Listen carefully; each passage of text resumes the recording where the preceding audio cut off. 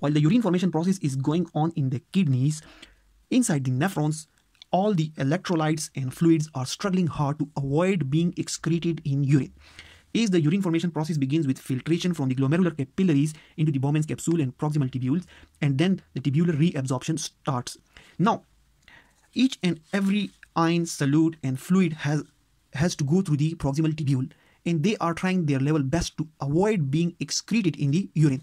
If they are not reabsorbed, that ion or fluid will definitely go and excrete it in the urine. Now today in this lecture, we will see how water is reabsorbed from the proximal tubule into the blood. Now, tubular reabsorption is the second step of urine formation, and we have discussed different methods through which actively and passively different solutes, ions and fluids are reabsorbed from the proximal tubule of the kidney into the peritubular capillaries, into the blood. Now, as these substances are going, as the sodium is reabsorbed, and the reabsorption of sodium is an active process. Similarly, the reabsorption of glucose, sodium and glucose, it is going on, and the reabsorption of glucose also needs energy. Similarly, the water reabsorption from the proximal tubule into the blood needs some kind of energy, but it is not a direct energy, and this energy basically comes from the gradient, the concentration gradient. Now, whenever solutes are absorbed, now we have discussed so many times that these cells are representing the cells in the proximal tubule, where the reabsorption is going on from the tubule into the blood.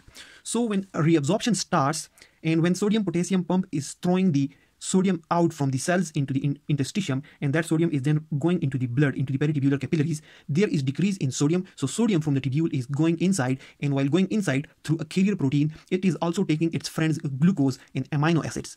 Now they also share this ride with the sodium, and they also go in. The primary power is coming from this pump, the sodium-potassium pump, which is creating sufficient space to allow the entry of sodium from the tubule into the cells. Because when this pump throws out sodium outside, there is sufficient space, and there is decrease in concentration, and there is high concentration of sodium outside, so there is a chance for sodium to enter into the cell. Now, whenever the concentration of sodium increases on one side and decreases on the other side, water will move from the area where concentration is low, where the concentration of solute, especially the sodium, is low, to a region where the concentration of sodium is high. So when there is decrease in sodium, this sodium will move inside the cell. So the concentration of sodium will increase here.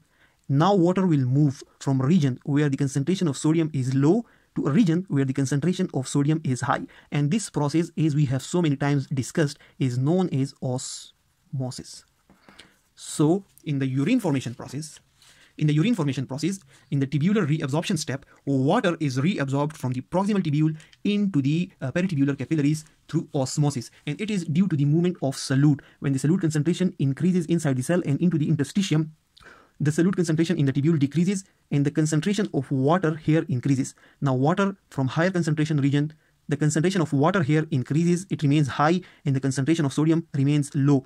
Now here the concentration of sodium is high, this concentration of solute is high. So water will move from a region where the concentration of water is high and the concentration of solute is low, to a region where the concentration of water is low and the concentration of solute is high. And this process is known as osmosis. And this osmosis process is responsible for the reabsorption of water. And this is a passive process. This process does not need energy. It is totally dependent on the concentration gradient of water. But when water is moving, it basically moves through these tight junctions and the membranes. Now these tight junctions in the membrane, in the proximal tubule, they are not very much tight. And they will allow the water to move inside through the membrane and through the tight junctions. When the water is moving, it will also drag some solute. Like urea along with it into the cells. And this is known as solvent drag. Now, some of the substances which are dragged through this process, the solvent drag with the help of water, and they get entry from the tubule into the cell and then to the intercellular space and the interstitial space and the blood through this solvent drag system, or with the help of water. Those solutes, those ions are basically dependent for their reabsorption on the sodium. Now whenever the amount of sodium or the concentration of sodium in the tubule and the intracellular spaces is disturbed, it is increased or decreased. So the solute which are absorbed with the solvent drag process, their reabsorption is also disturbed. Now, coming to the point, osmosis is basically the movement of water, and it is basically the reabsorption process in the proximal tubule. Now, as we have discussed that in the nephron, there is a proximal tubule, loop of Henle, a distal tubule. So the membrane cells, the cells in this region, in the proximal tubule, their tight junctions are not very tight and their permeability for water is high and they allow the osmosis process to occur easily. But as the fluid move along from the proximal tubule into the loop of Henle or the loop of Henle and then the distal tubule, these tight junctions, the cells present in these areas are not are more tight. The tight junctions are really tight and they will not easily allow the water to move from the tubule into the cell in the loop of Henle and the distal tubule. So the reabsorption of water, which is the second step of urine formation, so the reabsorption of water from these tubule into the blood, is easy in proximal tubule, but it becomes difficult in the loop of Henle in the distal tubule. Now, if there is secretion of a hormone from the brain, which is known as ADH or antidiuretic hormone, this hormone basically will increase the absorption of water down the tubule at the level of distal tubule and the collecting duct as well.